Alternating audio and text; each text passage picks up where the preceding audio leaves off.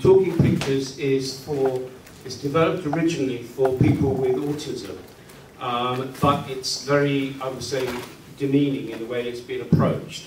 And it's also based around cards and symbols. So the idea is that you have a person, you drill down, so you find somebody's preference. I like it, I'm not sure, I don't like it.